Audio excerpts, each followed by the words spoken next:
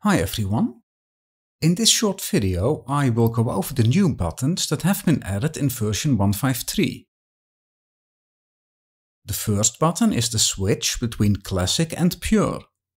In previous versions we showed to which action each hand in a statistic is assigned. So for example we can see at a glance that most of the overpairs are bet, and only the weaker overpairs are sometimes checked. In the new Pure mode, we see how the statistic is subdivided overall into bet and check.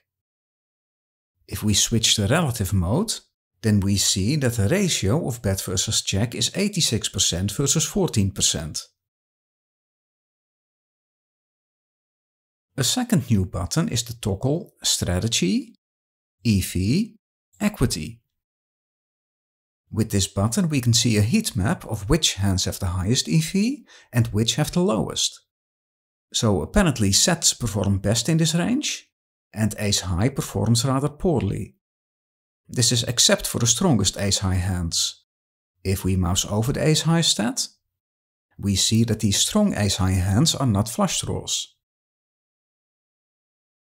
Now for EV, some of these stats are a bit scrambled.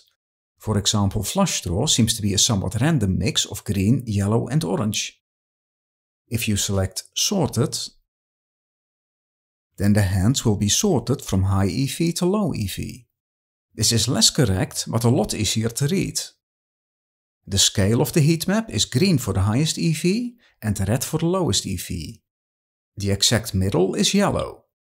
You can use the scaling button to adjust the scale and set at which point the hand should be displayed as yellow. Finally, in the upper right we have a suit selection box. So if I select hearts, then only suited hands that are hearts will be displayed in the table matrix and statistics. Let's take a look at a more specific example.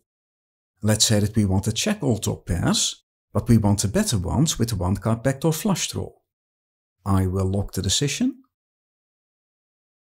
select Check, and double-click top pair to let all top pairs check.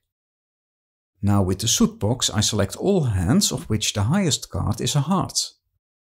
If I now mouse over top pair, then we can now see exactly which hands have a backdoor one card flush draw, which in this case are ace-high draws and king-high draws. I will right-click to fix the statistic. I will select Bet and select all hands in the range. If I now turn suit selection off again, then we now see that we are checking all top pairs, except for the backdoor draws, which are bet. Finally, the ability to create custom statistics has been added. For this, click on the Customize icon. Here we have the list of the current statistics, and here we have a list of operators that we can use. Let's say that we want to create a custom stat that contains only weak-made hands, so middle pair or worse. For this, just drag the stats that you want to use into the operator. So middle pair or weak pair. I'll need some more fields here, so I will add them with the plus icon. Or ace-high. Or no-mate hand. To now store our custom stat, click on the save icon. Give it a name, trash, and our new custom statistic has now been added under Custom Stats. And if we now leave the menu, I'll switch to Percentage tab. Our custom statistic has now been added at the bottom of the list of statistics, and we see that 70.9% of our hands are middle pair or worse. Let's go back to the menu. And let's now try to create a bit more of an advanced stat, which is the same stat as before, but it also requires that no draws are present. So no flush draws, no 8-out straight draws, no gut shots and no overcards. For this we're going to use this statistic again. I'll just move it to the buffer by clicking on the arrow icon and the operator has now been copied to the buffer. So we want no flush draw. I will drag flush draw into the not operator to create no flush draw. And then drag this entire operator into our AND operator. Let's now add no 8 out straight draw.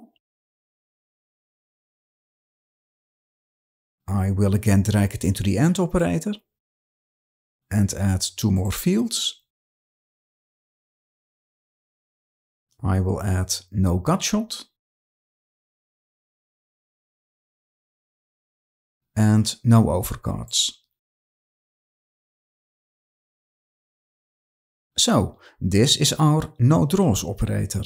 I will move it to the buffer by clicking on the arrow icon. And I will now create our operator that's for trash-made hands and no draw. If I now mouse over the new stat, then we see its current composition. So the requirement is middle pair or worse, and no flush draw, and no 8 out straight draw, and no gutshot, and no overcards. I will use the save icon to store the new stat. And if we leave the menu, our new stat has now been added at the bottom of the list. Let's go back to the menu. If you want to change the order of your custom stats, then you can drag and drop them. To disable a stat, right-click it. And to delete a stat, use Ctrl plus right-click. That's it for the new options in version 1.5.3. I hope that you enjoyed this video.